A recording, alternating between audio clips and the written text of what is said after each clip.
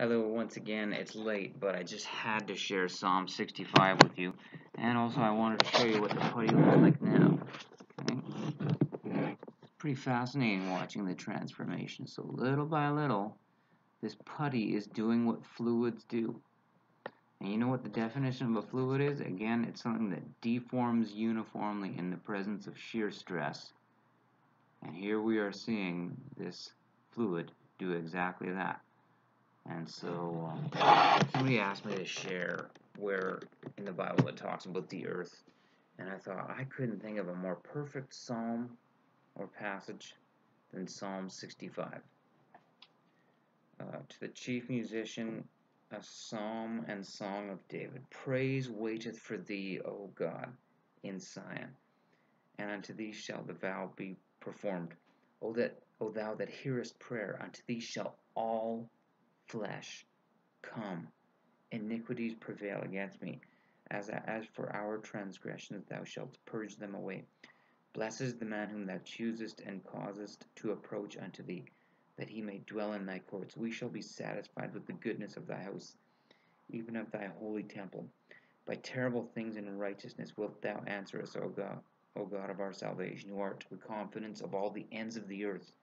Again, who art the confidence of all the ends of the earth, and of them that are afar off upon the sea, which by his strength setteth fast the mountains, being girded with power, which stilleth the noise of the seas, the noise of their waves, and the tumult of the people. They also that dwell in the uttermost parts are afraid at thy tokens. Thou makest the outgoings of the morning and evening to rejoice. Thou visitest the earth and waterest it. Thou greatly enrichest it with the river of God, which is full of water. Thou preparest them corn when thou hast so provided for it. Thou waterest the riches thereof abundantly. Thou settlest the furrows thereof. Thou makest it soft with showers. Thou blessest the springing thereof. Thou crownest the year with thy goodness, and thy paths drop fatness.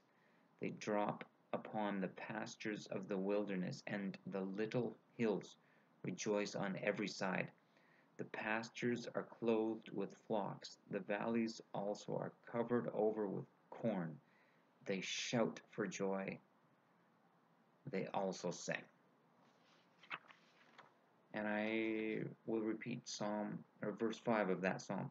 By terrible things in righteousness wilt thou answer us, O God of our salvation, who art the confidence of all the ends of the earth, and of them that are afar off upon the sea. I've said it once, and I'm going to say it again. God is terrible. And God is to be feared, but I don't know if I've said this. I'm going to quickly so that was Psalm 65. Now I'm going to double that. Psalm 130. And I might just have to read that one too in context, because it is so good. And it gives my favorite reason for fearing God. A song of degrees. Out of the depths have I cried unto thee, O Lord, or Yahweh. Lord, or Adonai, hear my voice. Let thine ears be attentive to the voice of my supplications.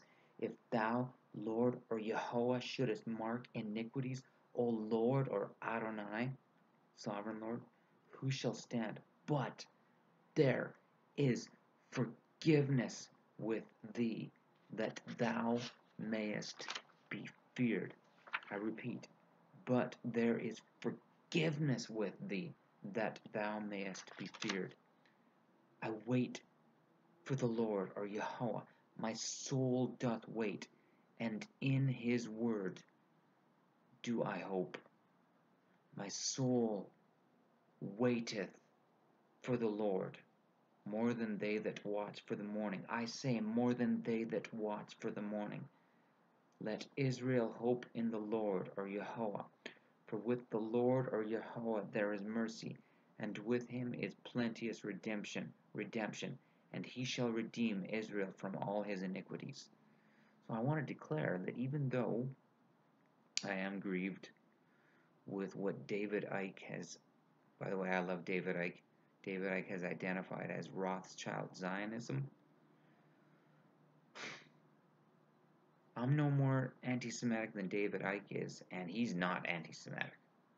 Some people might insinuate that he is. That's ridiculous. I love David Icke. He should become a believer in my opinion, but that's between him and God.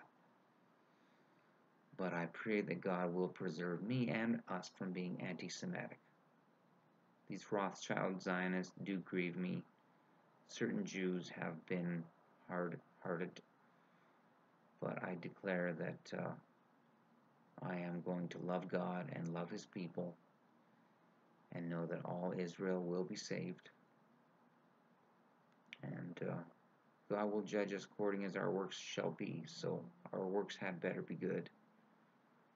But I wanted to give you some scriptures like that on, I think that Psalm 65 was one of the most beautiful pictures of the flat earth.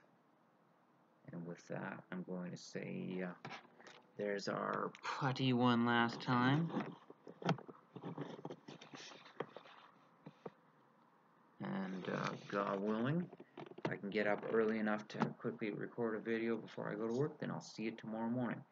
I just read about waiting for the morning in Psalm 130. So again, my soul waiteth for the Lord more than they that watch for the morning. I say more than they that watch for the morning. Good night, and again, I love you.